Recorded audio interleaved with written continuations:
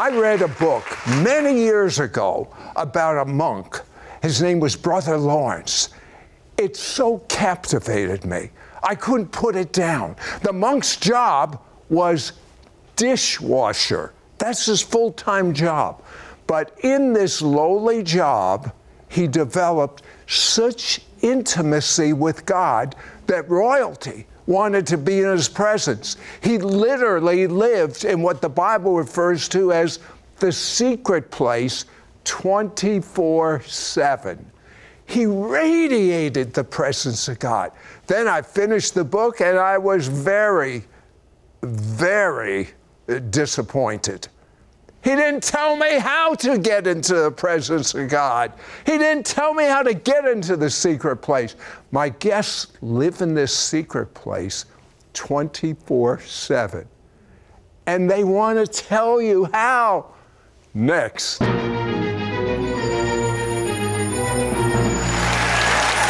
Welcome, Holy Spirit. We recognize that you are here right now. This is your platform. Take over. This is your show. Now, my guests, Doctors Dennis and Jen Clark, have spent years cultivating and teaching thousands on how to live in the manifest presence of God. Walk in wholeness, hear God clearly, and have their prayers answered. Dr. Jen, what was your background before you even met Dennis? I was a certified Christian counselor, a degree in psychology. So those were credentials, but I was a very frustrated Christian. Why? Because I was in the church and working in counseling, working with people who were troubled, and I just didn't see people change much. I saw maybe with salvation, but then I saw people who were wounded. One friend had a nervous breakdown. People would answer altar calls, go to Christian counselors, and I didn't see them getting better. I guess you would call a counselor. I had a prognosis for your future. What was that? Right. She was my mentor. She was also a Christian counselor. And I found out later, after Dennis and I were married, that she had recommended to him that he not marry me because she said I was too emotionally damaged to ever amount to anything in Christianity, because unless you're pretty well adjusted when you get saved, you're limited. That's pretty sad. So, you went to a meeting, you were an intercessor. Your husband had died. Mm-hmm. Dennis went to that meeting. And they had us all in a room praying, and suddenly a young woman had an emotional meltdown and ended up on the floor, writhing, crying, holding her head. And I thought to myself, right there on the floor, 5 to 10 years of counseling. And Dennis, you didn't think anything of it, I bet. That was normal. Well, listen to what happened. We were standing there, everybody was just staring at her. And Dennis went over to her and got down on one knee, and he started praying with her. He was praying. Emotional strongholds were coming down, demonic activity was just flying off, because you deal with the negative emotion that gives it ground. And that woman was getting free. And in less than 10 minutes, she was up on her feet with the Holy Spirit all over her, a smile on her face. And I thought, this is huge. This could mean so much for the church worldwide. I mean, if the church could be healed if they knew this. So, long story short, you two get married, and Dennis, you take her through what God has taught you. She gets totally free of something the psychiatrist said there's no hope for, but you live in a secret place 24/7. How did you learn? Way back, you did the same thing I did. You read Brother Lawrence's book. Right. Tell me about him. Well, I saw this was a monk that lived in the 1600s that washed dishes for a living. but he practiced the presence of God. Everything was coming out of the love of God and out of that nature of God, and it was consistent. And I understood what he was doing and experienced it, but I didn't hear other people talk about the same thing. And the primary thing I got out of his, where my spirit really witnessed, was he doesn't go in and out of prayer. It's special time and all the time. And that's what the Holy Spirit had taught me as a baby Christian in the school of the Spirit. I wanted to go to 12 different Bible schools, and God said, no, school of the Spirit first, and I'm going to teach you things. And to this day, it's proved to be the foundation for everything that we teach and preach now. Well, after you got married, you took about 60 days. Yes. For this transformation in your wife, and you put this in a course, and what works for her, what works for you, what works for everyone. Jen told me that her big problem, and you told me the same thing, was she believed sincerely in her mind, but she didn't know how to get it into her heart. And I happen to believe that most believers have that identical problem. I know that I had it and I still have it. So tell me we're going to pray that. for you. Give you an example. I was traveling with a team of pastors, 15 or so pastors, right, from different parts of Canada and the States. And we went to this church in Canada that has probably 300 people. And they were passing the microphone around to the different preachers.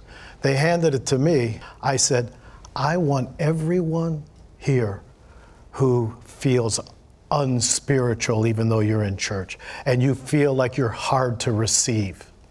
I had, out of that 300, I had 18 people come over in the corner and say, I never know what's going on. I don't understand this. I guess I'm a head person, but I'm not spiritual. In less than 5 minutes, I had all 18 either sensing the peace of God like they had never done before, or cried, or were intoxicated in the Spirit. 18 out of 18. And the key was, other pastors came up and they go, you never catch me doing that, asking for those people. And then another one said, how did you do that? And it was getting them from the head to the heart.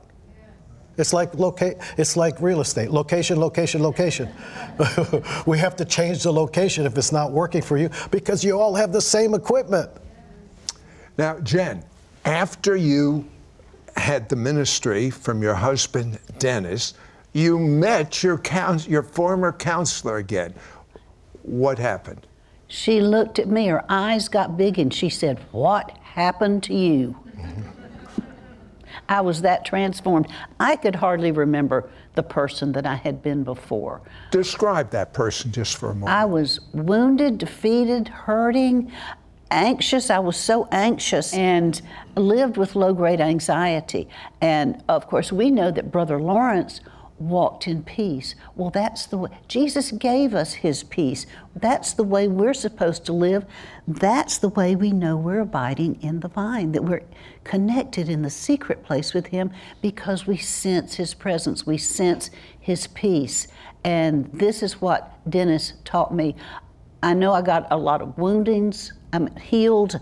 That's true. But the main thing, I was hungry for God. I'd read the books. I'd read Brother Lawrence. I'd read deeper experiences of famous Christians, and I wanted to live like that. And that's what Dennis taught me to do. He taught me to go to the secret place and live out of the secret place. Few believers know the difference between earthly forgiveness, which is a long-term process, and heavenly forgiveness, which is instant. Be right back. We will be right back to It's Supernatural.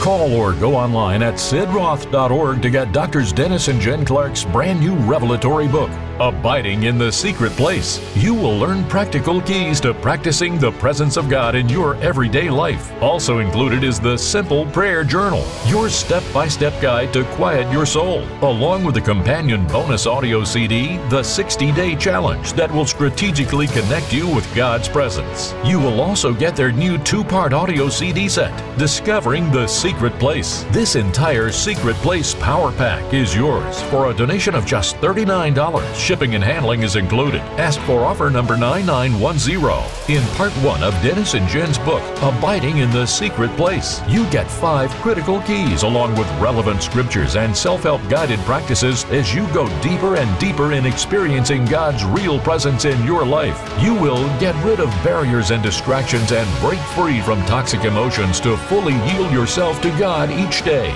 Experience profound healing after forgiving others from out of your secret place. In part 2 of Dennis and Jen's book is the complete Brother Lawrence true classic, The Practice of the Presence of God, that was foundational in the Clark's ministry. You will feel like Brother Lawrence is writing just for you about how you can experience supernatural communion with God in all your regular daily activities. In their book, Simple Prayer, and the companion bonus Simple Prayer audio CD, you will be gently guided step by step with a scripture, daily prayer, and healing prayer, and a place for your personal journal notes for each day of this 60-day challenge. Call or go online at sidroth.org to get Drs. Dennis and Jen Clark's brand new revelatory book, Abiding in the Secret Place. You will learn practical keys to practicing the presence of God in your everyday life. Also included is the Simple Prayer Journal, your step-by-step guide to quiet your soul, along with the companion bonus audio CD, the 60-Day Challenge, that will strategically connect you with God's presence. You will also get their new 2-part audio CD set,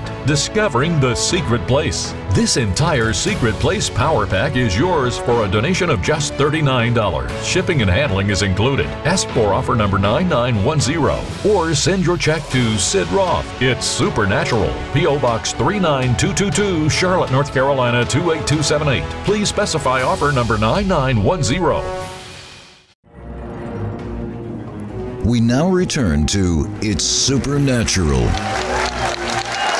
So, Dennis, I want you to show us briefly how you got your wife from her head to her spirit. Please explain to us what you're doing and then actually demonstrate it. First of all, I had her close her eyes. The average person, when they close their eyes, they can go to prayer easier. Then I had her put her hand on her belly because I wanted to distance it from the blood pumper. So even without words, so I would say, Jennifer, right down there, Jesus, your Jesus came in there and he's in your heart. And when I got her to quiet that noisy flesh, I said, there, that peace, that's your Messiah, that's your Jesus, the Prince of Peace. There, you're touching him right now. Once I had that point of reference given to her, it was all done. It's not as hard as what people think. People think forgiveness is a process, forgiveness is difficult, when in reality, if you're forgiving from the Bible heart, from here, it's instant, just like salvation. It's absolutely no different than salvation. You didn't have to struggle or wait. When you got born again, you did it here, and you receive that forgiveness, it changes to peace, and that is your assurance. That is your title deed that you've got. It's not only forgiveness for someone, it's hurt, fear, lust, anger, guilt, shame. All of those things did not enter humans until after the fall. Prior to that, they walked in the garden in the cool of the day with the God emotions. They walked in the fruit of the Spirit. We want to return to a walk, and that's John 15, abiding in the vine. We want to walk in the Spirit. So we call those hurt, fear, lust, anger, guilt, shame, hell flags. I think this is fascinating. Dennis teaches children how to get in touch with their spirit. Would you demonstrate it the way you would do it for a child? Okay. To drop it into your spirit. Okay. The thing you need to see is how effective going to your spirit is with children. Better than adults even. I can show you on Jennifer, because I had to do it with her even though she's not a child. And it was, first of all, if you could just get, with children we use Bucket Man, but I use Bucket Man with Jennifer too. And she's well above genius IQ. No, don't get upset. But I had to have her do one thing right off the bat. Close your eyes, Jennifer. Once she's a mind person. And I had to say, now you're thinking in your head, but I want you to put your hand on your belly. And now we're going to make you like a well, all right? And we know the scripture says, out of your belly will flow rivers of living water. Okay, here's what I want you to do. I want you to allow that bucket, which is focus, to change from your head and let that bucket go down to where the living water is. You see, she's smiling already. So your spirit is bearing witness to the peace and the joy that's down there. Ah, you like that. See, from this point on, the bucket went down, and the goal is now that I want to stay there. You've connected with God in you, and that peace you feel is His presence, and it's His lordship. And little children, they love this because they get so emotionally involved in things that are going on, but when they feel that peace, it gets addictive. And I'm going, if you feel trouble down there or something, you let Jesus down there take care of that trouble, and you'll see a countenance change. I say, and one of the ways to really do this, even children, they're hard on themselves. We would teach them how to receive forgiveness from the forgiver in you until it changes to peace. And invariably, even though their eyes are closed, a smile will come on their face. This young boy missed an entire week of school because during the summer, and school was starting, but he had accidentally fell while playing with his pet rabbit, and it broke its neck. He was devastated. The parents let him stay home because he was just depressed. He couldn't go to school. He shows up for school the same day. Jennifer and I are doing a seminar at the school.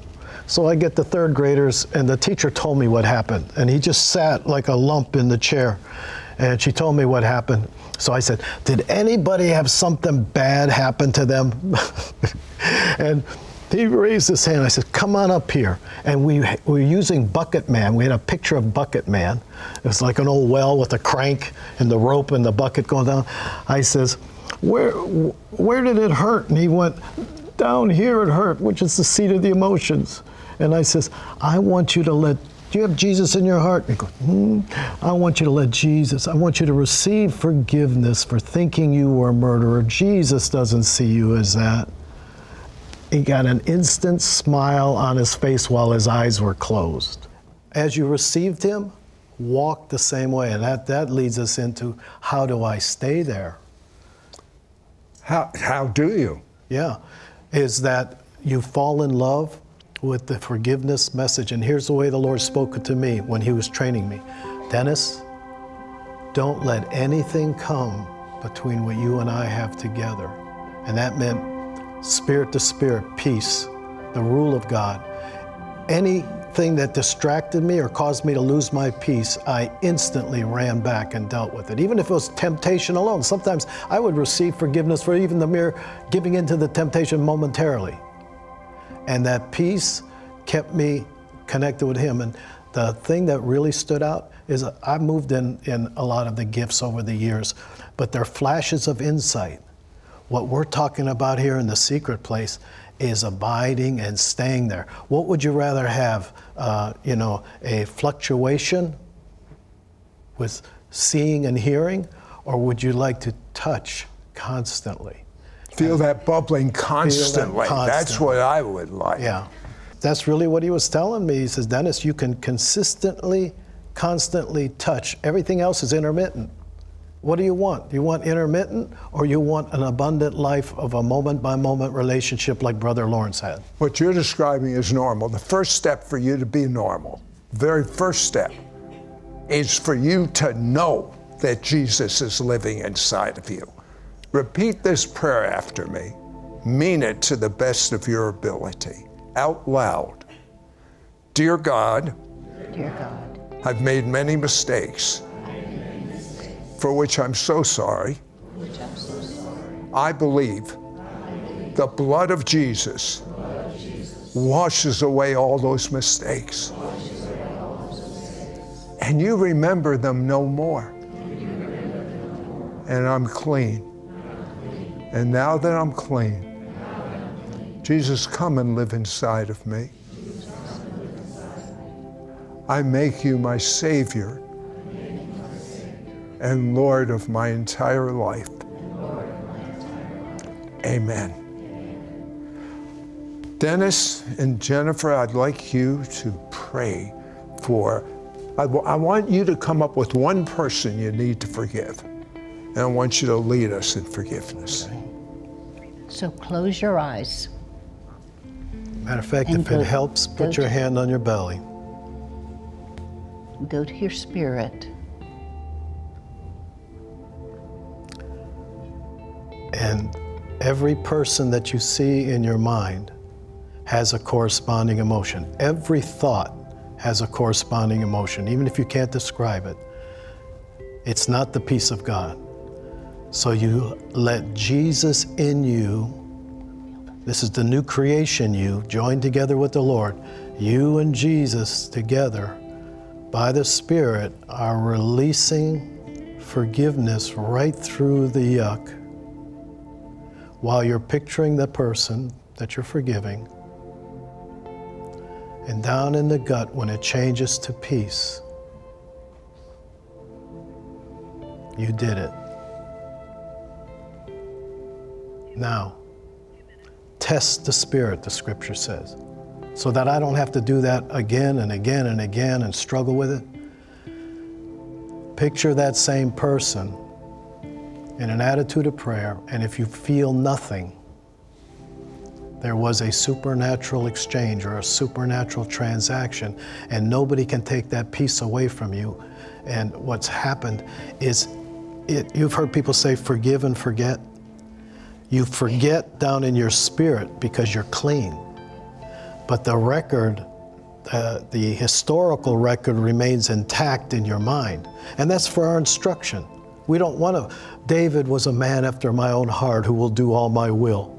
Well, we know David has a history, but we also know that he was washed clean. So the heavenly record in your spirit is washed clean.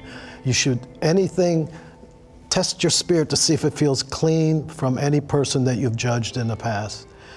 But know this, what they did in the past, this forgive and forget, the only place it's forgotten is in your spirit, in the heavenly record. The historical record, don't try to play amnesiac. God's not an amnesiac. He knows your history, but without the pain, now have a testimony. In other words, you're getting rid of that negative emotion towards the person. Yes. The historical thing happened. You can't change that.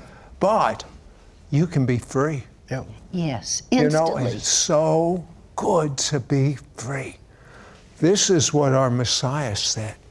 You shall know the truth, and the truth shall set you free in every area of your life. In Yeshua's name, I speak liberty. I speak freedom. Amen.